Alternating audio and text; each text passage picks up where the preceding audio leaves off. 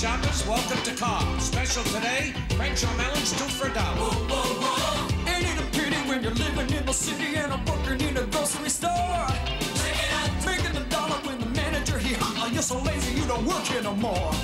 Check it out. Take advantage of our special today, Cobb's toilet tissue, 6-roll pack, $1.29. With the tomatoes and the onions and potatoes, it's a struggle just to try to survive. Check it out. The staff is lazy and the customers are crazy and the manager can eat you alive. Check it out. We have a salad oil spill on all floor. Request a mop up, please. Whoa, whoa, whoa. I'm going bananas for the way the bosses ran us, and you know that I ain't telling no lie. Check it out. I'll be a bag until I'm ready for the wagon, and they take me to the counter in the sky. Whoa, whoa. Well, don't just stand there. Check it out.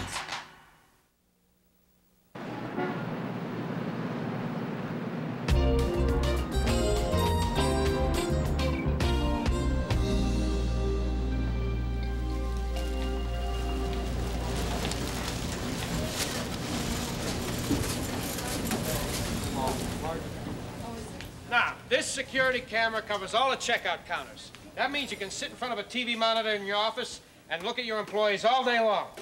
What other channels can you get? Well, one camera covers the produce, one camera covers the meat. I was just doing a little joke. Oh, you were? When was that? Remember when I said about the other channels, I meant like, could you get Fantasy Island or Love Boat? No, you can't get Fantasy Island. You get the produce, you get the meats, you get the... Forget it.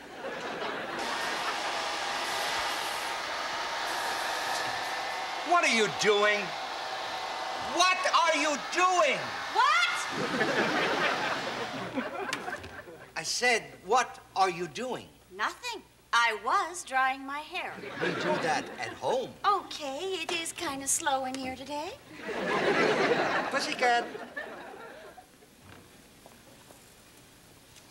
Not now, on your own time. Oh. And I'd appreciate it if you would get back to work. Certainly. And one more thing.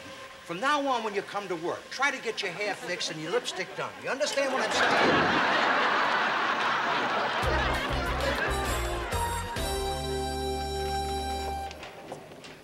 Edna, don't you have anything more important to do? As a matter of fact, I do. Well, would you mind doing it? Certainly not. Well, Mr. Bannister, the system seems to work perfectly. Well, that's more than I can say for the help around here. Got a minute, Mr. B? Not now, Alf. We're busy. Oh, sorry. Now, these 3 monitors will be on all...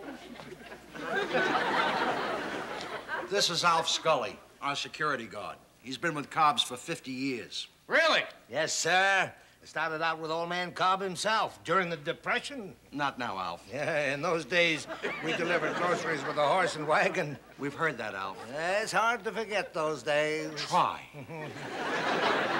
So, where do you want me to sit in here, Mr. B? Oh, I don't know, Alf. Just pull yourself up a chair and make... What do you mean, sit in here? Why would I want you sitting in my office? Well, I'm head of security. It stands to reason I ought to sit in here and watch the TV sets so I can see what's going on out in the store.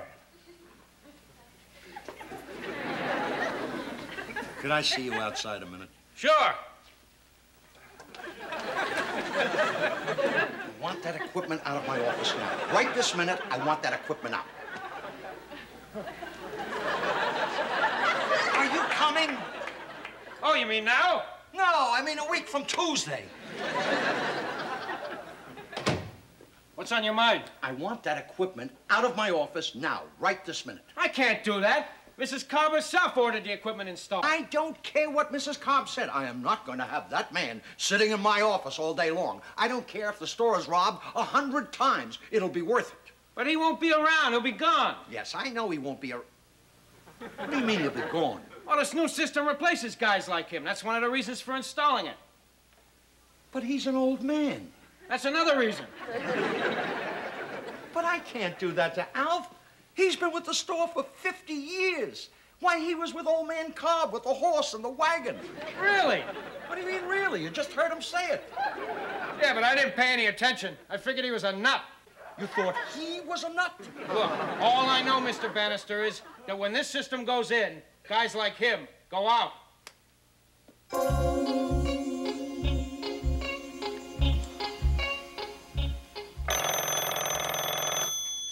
Howard Bannister's office. I'm not taking any calls. He's not taking any calls. Don't tell them that. Tell them I'm not here.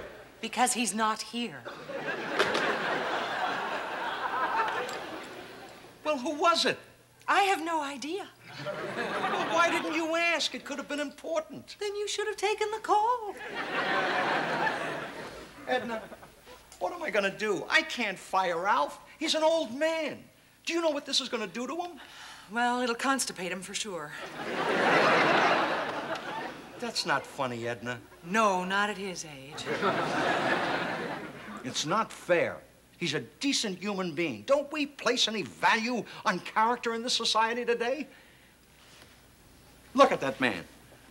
That is a decent old man. Look at the way that he's talking to Murray.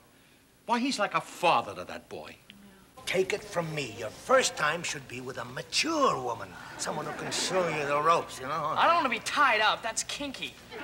Look, there's a lot of mature women who come in here looking for younger guys. Really? Sure. Listen, I'll tell you what.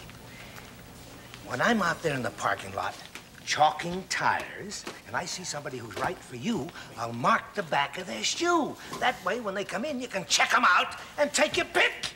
Yeah, a great idea, Alf. If this works out, if I finally get lucky, I'll do anything in the world for you. Just try to get me lucky. Mr. Christian, check approval on 3, please. How much is it checked for? $100. And the groceries? $26.50. She'd like the balance in cash. Oh, she would, huh? Can I see some identification, please? Could you turn, it could be. I don't know. What do you think? I think it's her. You ever seen her before? In the synagogue. She's the rabbi's wife. Shalom. Schlemiel. You're on my list. Do you have room? We've got trouble, Christian. What's wrong?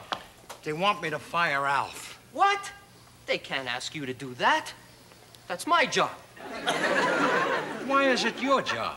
I'm the assistant manager. You shouldn't be bothered with trivial things like that. Trivial? That man has worked for this store for 50 years. You want me to throw him out in the street? Why not? Why not? Why not? Do you really want me to answer that question? It would help me get a grasp on it. How about in 2 seconds, I get a grasp on your jugular vein? Something I said? Try everything. Mr. Bannister. What is it? Did it ever occur to you that maybe Alf would like to quit working? Play some golf, do a little fishing, spend some time with his family? I never thought of that. After all, he's only a few years away from retirement anyway. Well, that's a good idea, Leslie. Alf might like to stop working. Now, that makes sense. I agree. Good. Now can I fire him? Christian, when are you due to go on vacation? Well, not for another 2 months, sir. Move it up. Fishing, swimming, boating, surfing, riding the high waves, enjoying the sunset. These are the good things in life, Al. Now is the time to take advantage of them and to enjoy them. Oh, it sure sounds wonderful, Mr. B. I just wish I could afford to retire. Well, why can't you, Alf? After all, you live with your daughter and your son-in-law, don't you? No, the whole family lives with me. I support them. You support them? Yes. My daughter's a school teacher, you see. They don't make much money, you know. Well, what about your son-in-law? What does he do? Oh, he's a big investment broker. He handles a lot of money for a lot of wealthy people. Well, what's wrong with that? He's in jail.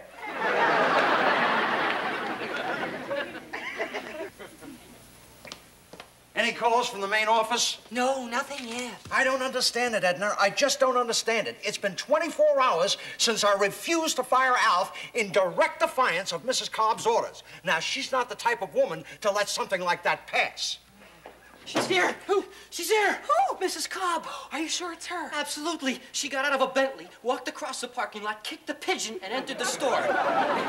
Did you see Alf? No. Thank God. He must be asleep in back of one of the cars. Now, listen.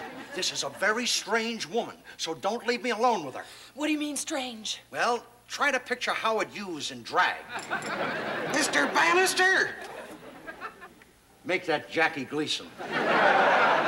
Which of you is Howard Bannister? Good luck, HB. I think I'll take my lunch break now, Howard. Who's the broad with the bleach blonde hair?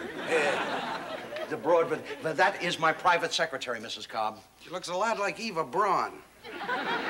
Eva Braun? You mean the woman who lived with Adolf Hitler? Yeah. I punched her out once in a ladies' room in Vienna. Well, I'm sure she had it coming to her. Why don't you sit down and make yourself comfortable, Mrs. Cobb? Now, this thing about Alf. You see, Alf is a very... You don't mind if I smoke, do you? No. Go right ahead.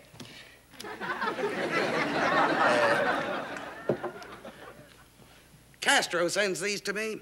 We exchanged gifts every Christmas. He sends me a box of cigars, and I send him a tank. Look, Mrs. Cobb, could we get to the point? Those are the very words I said to Sir Edmund Hillary back in '53 when we made the assault on Mount Everest. You were with Hillary when he climbed Mount Everest? Look, Bannister, I don't want that to get around. I told my husband I was in Palm Springs for the week with Gerald Ford. Look, Mrs. Cobb, I know I was out of line when I refused to fire our old security guard. I hope it didn't upset you. Upset me? How about it blew me out of my pantyhose?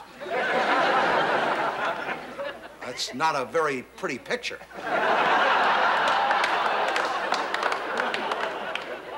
I apologize, Mrs. Cobb. All right, Mr. Bannister. Do you have any explanation for refusing to fire your security guard? Yes, sir. Yes, ma'am, I do. Stuff it! Either you fire your security guard or I fire the both of you. Have a cigar. I left word that I could be reached at this number. If there are any calls, just forward them to my Bentley. Castro. Hello. No, she just left. It's perfectly all right. Don't mention it, Sir Edmund.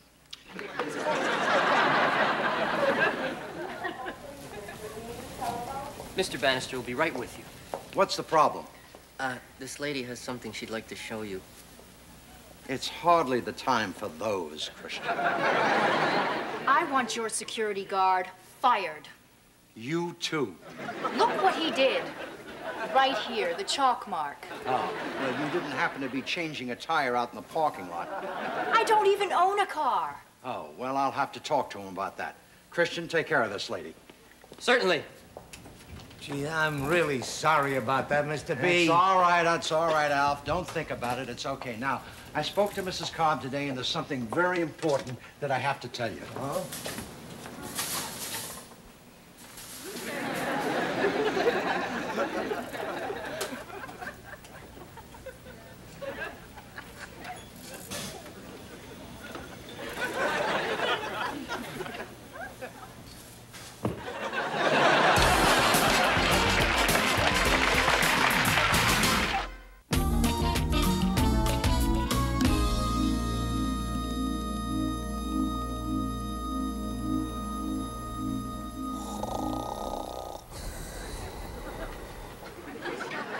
Get up. What is it, a burglar? I only wish it was. I'd invite him in. I want you to go home. Edna, I was sound asleep. That's why I want you to go home. You're no fun when you're asleep. I only want you to sleep over when you can't sleep. Edna, I am a man who is under tremendous pressure. I have a lot of problems. How can you think of sex at a time like this? I'm not under any pressure. I don't have any problems. Fine. Go ahead, have a good time. I'm going back to sleep. It amazes me that you can sleep, what with everything that's on your mind. The only thing that is on my mind is the fact that I had to fire Alf. What about the fact that you're impotent? Yes, well, sometimes that's necessary. Impotent? I am not impotent. The only reason I went right to sleep is that when I have a problem, I like to sleep on it. And then in the morning, I have the solution. Well, do you have the solution? It is not morning. Let me wait, Howard. Okay, Edna, okay. If it's loving you want, it's loving you're gonna get. I am going to make such wild, mad, passionate love to you that your neighbor is going to complain. You're gonna have to be awfully good, Howard. He's deaf. Well, I'll make love to you in closed caption. Oh! What happened? Oh! Oh! Where the hell isn't this remote control on top of the television set where it belongs? Do you think you broke it? I don't know. I'm in a lot of pain. No, I mean the remote control unit. Who cares about that? That could be sent out to the store to be fixed. Okay, let's get on with this before I break something we need. I don't want to anymore. You don't want to anymore? You woke me up for nothing? Why not? Last night you woke me up for nothing. Okay, Edna. Okay. I'm not gonna lie here and listen to your little sly innuendos. You have a choice. Either we make love, or you can call me a cat. Oh, I'm sorry, Howard.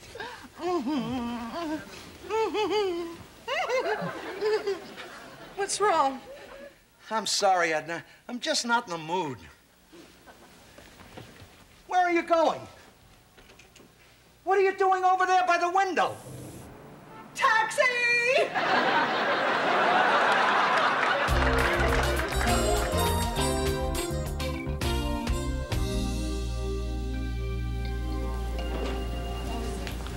Hey, Jennifer, can I ask you a question? Murray, I don't want to go out with you. I don't want to go to a movie with you. I don't want to sit in the backseat and neck with you, and I don't want to go to bed with you. Now, what's your question? Nothing now.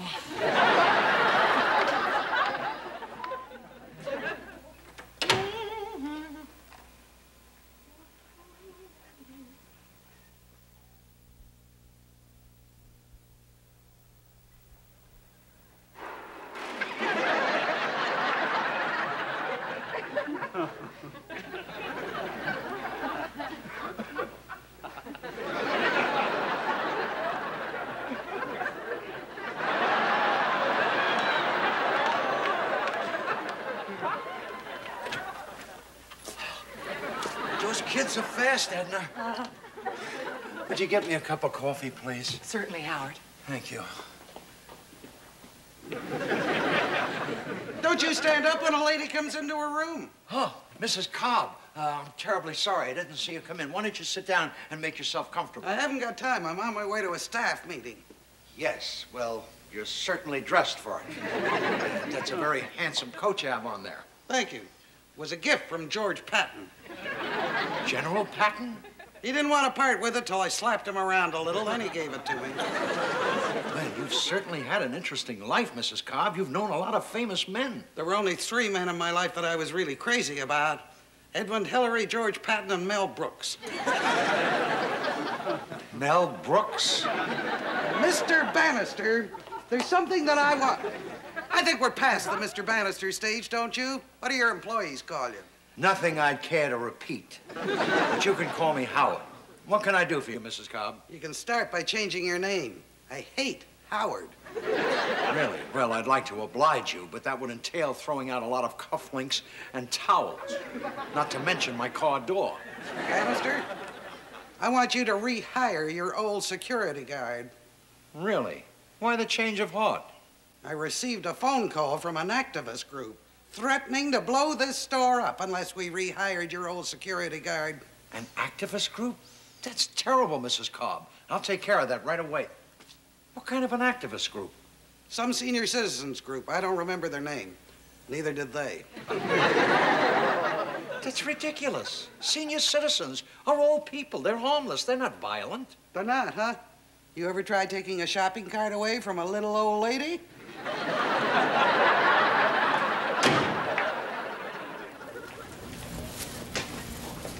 Excuse me.